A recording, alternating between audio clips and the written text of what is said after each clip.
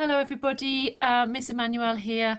We are going to look at creating a leaflet all about Kinver to attract people to come to Kinver, the tourists who usually come to visit us, particularly in the summertime, thinking about when the lockdown is over. How are we going to promote the village and encourage people to come back and visit us?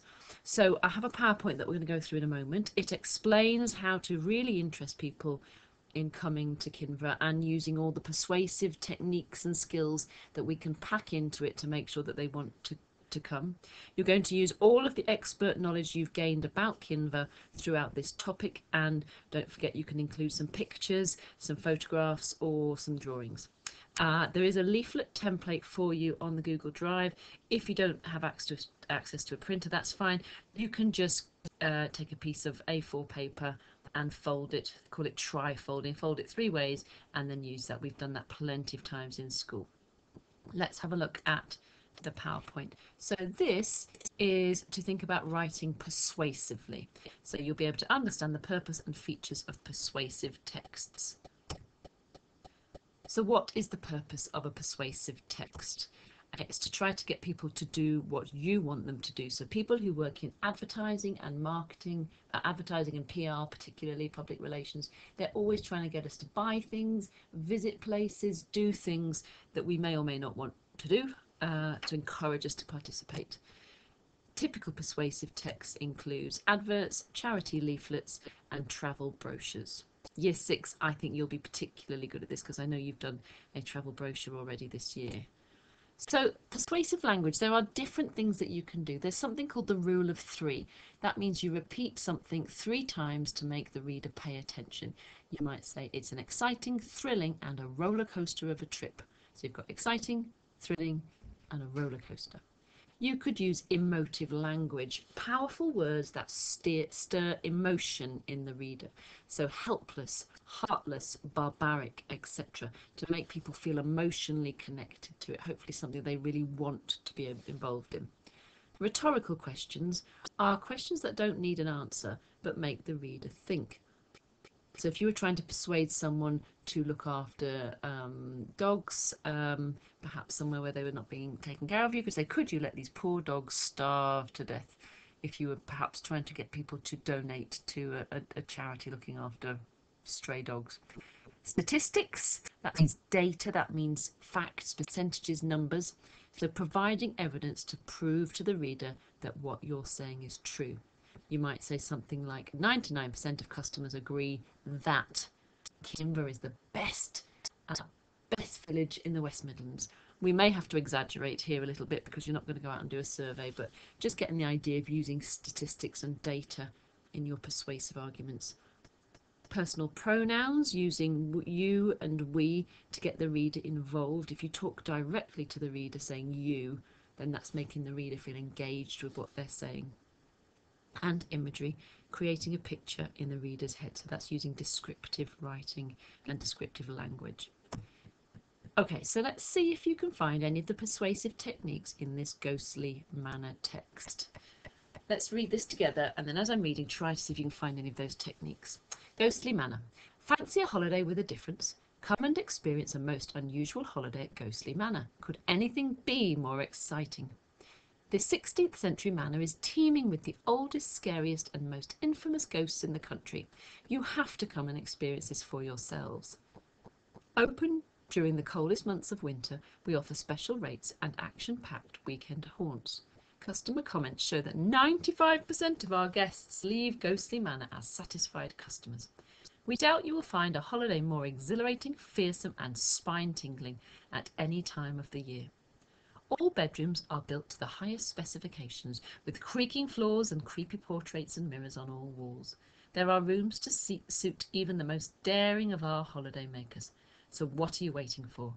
Come to Ghostly Manor and enjoy a memorable, hair-raising experience. Okay, pause the video for a moment, go back and look at what those different techniques are and see if you can find them in this text. Right, how did you get on? Did you find the rule of 3? We've got oldest, scariest and most infamous. And we've also got, I think there was something else. Maybe you found it. I can't just see it at the moment, but rule of 3 there. Emotive language. Let's have a think about the emotive language.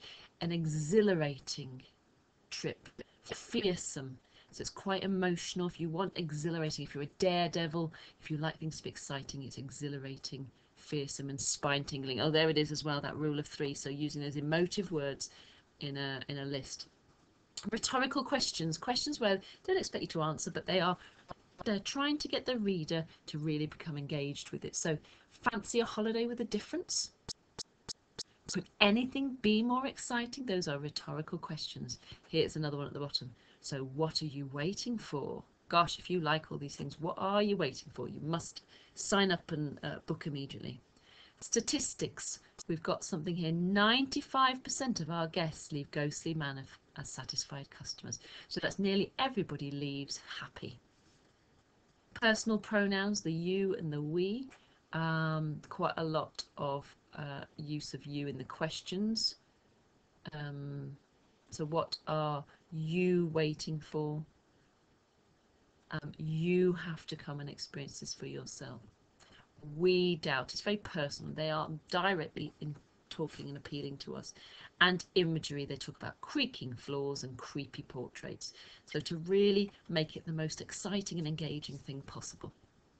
Hope you found most of those. So you might need to do a mind map of the brochure for Kinver.